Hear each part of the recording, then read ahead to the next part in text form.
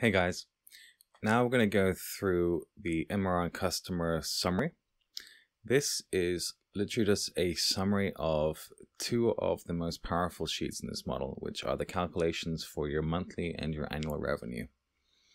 Now the calculations for this are pretty long, so I made this so you can quickly just see the outputs from the waterfalls without having to really dig into those calculations, which might look a little bit scary. But of course, you want to know what's in them. You want to see what the outputs are. So this is just it. So it starts out with a summary, and then we'll dig into the MRR, your bookings, and your customer numbers. So we'll start out the top. The summary. These are just some summaries of the key numbers, like your KPI sheet. So we see here your ARR, which is just 12 times your MRR. Here we have our MRR by package, basic, premium, pro, the new MRR by each package, the new customers per package. The difference between your MRR and your customers is just an application of your ARPA effectively. The total number of customers that you have. Now we have our bookings. Our bookings are different from our MRR because it's when you actually book the revenue. So if we have annual customers, we take the 12-month value of those people up front, as opposed to MRR, which is just like on a monthly recurring basis, right? We have a new customer annual bookings. So those are your annual part of the bookings, which are used for some of your KPI calculations. We have the new annual customers, your ARPA per new customer. So we'll see for your basic, that's 65, and it stays pretty much consistently over time, as does your premium pro.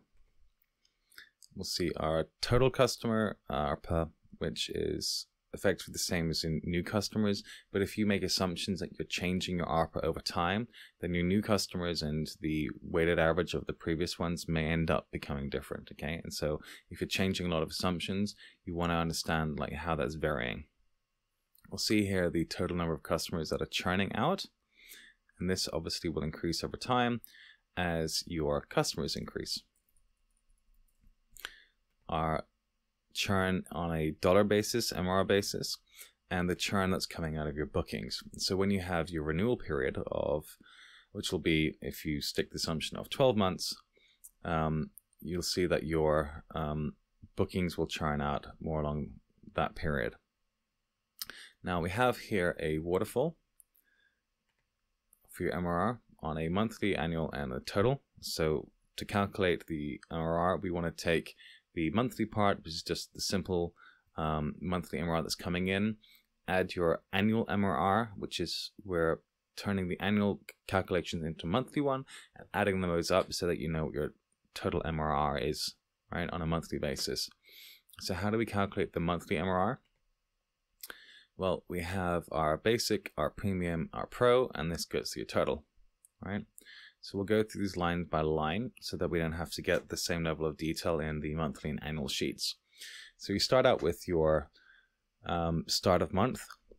Now, this new MRR is actually mainly your existing clients, which you put into your actual P&L, and these get added into the model.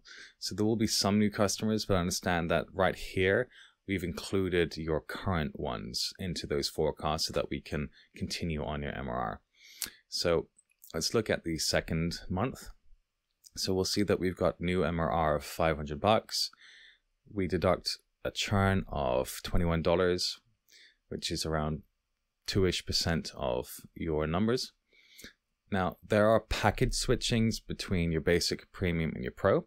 So we'll see here that we're adding the people who are going down from your premium and your pro to basics, and we're deducting the people who on that month go from your basic to your premium and your basic to your pro. All right, so you need to deduct those to understand how much MRR is actually within that package. And then the next line we have is expansion revenue. Now there's two ways that you can calculate this in our expansion revenue sheet, and that's by adding modules or adding seats. Here we're doing it on a module basis. So this will pull in the expansion revenue that's happening, and add that to your MRR. So we'll notice here that the expansion revenue is a lot more in this month than it is in this. So it's 207 versus 60. So on the module basis, we assume at some point in time you launch a new product and the customers will adopt that. In your calculations, you just assume a percentage of all your customers that will adopt that. So we're only releasing this product now, so we assume that that percentage of all your customers will be adopting it. And that the next month, it's only the new customers who get added on with the option to upgrade that will do so. So your first month is always going to be the biggest, and it'll quickly sculpt down and progress over time depending on the number of customers you have. And then your end of month MRR is a summary of your starting MRR plus your new MRR, deduct your churn, add your downgrade from Premium and your Pro, deduct your upgrades to Premium Pro, add your expansion revenue, and that gets your end of month. And so your start of month and end of month will be the same. Now our premium calculation calculates exactly the same, but we'll see that the additions is an upgrade from Basic and a downgrade from Pro, and you deduct an upgrade to Pro and downgrade to Basic. And for your Pro, similar logic, you can go from your, you'll get additions from Basic and Premium, and you'll go downwards to Basic and Premium from your Pro. These then add up across the 3 packages to give you your total amount. So we'll see the new MRR, the churn, and then instead of adding those 4 lines of Basic, Premiums, ups and downs, we just put the net amount across those. Add the expansion revenue, and that gives you your end of month. Now for annual calculation, it's the same logic. We've got our MRR at the start of the month, MRR at the end of the month, and we make all those additions. The same thing, the customers, the churn, the upgrades, the downgrades, but it's from the annual calculations. And that gets your total amount. Now our total basic MRR just simply adds these 2 up, here and here, just the sum of those both, and that gets you your total MRR for that. Now for customers, it's exactly the same thing. So new customers are added on. These are basically, again, the first month is coming from your P&L actuals. The next month, this is just coming out of your forecast. Deductions of churn, upgrades, package switching, upgrades, downgrades, and you end up with this, which is just your new customers less churn. We don't have the package switching because they effectively just net themselves out. You do the same thing for your annual, and just add the 2 up again, and that tells you your total number of customers per package or for the total on an ongoing monthly basis. Now for the bookings, the same logic applies, but it's calculated just a little bit differently, because for the annual people, it's not on a monthly basis, it's on renewals. So the assumption in this model, which you can change, is that people will be purchasing upfront for 12 months. That means that you're not really going to see any numbers here for 12 months, which, boom, it starts happening. And so we'll see that the activity happens effectively every 12 months.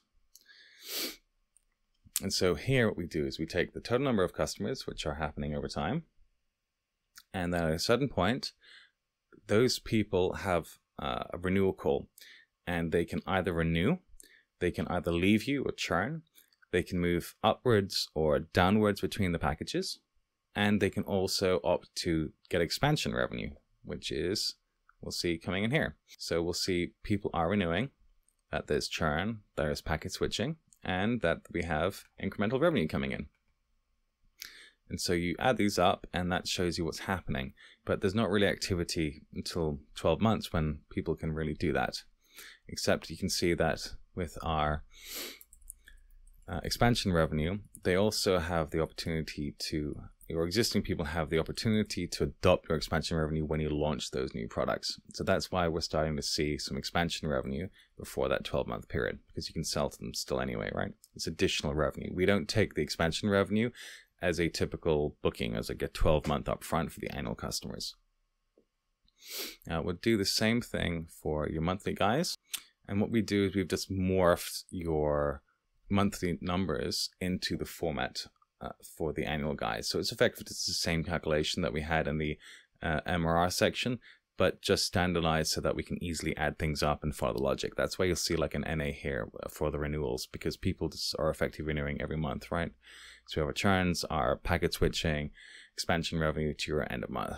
We do those for each of the 3 packages, and then your total bookings, just as you can see here, just adds the 2 up, and then you get your total bookings. Cool, right? Now I understand that everything I just said might be a little bit difficult to follow. I can tell you it took quite a long time to make this as simple as possible and try and get you really accurate calculations. Feel free to follow and go through the logic and make sure you're happy with it, but go through the numbers yourself and just see, do they actually make sense or not? That's probably, the sense check is probably the best thing to do, just to understand really what's happening and do they logically make sense for you. And then you can track through all your KPIs and your summaries, and this is a great way of understanding your assumptions. Hopefully that was cool.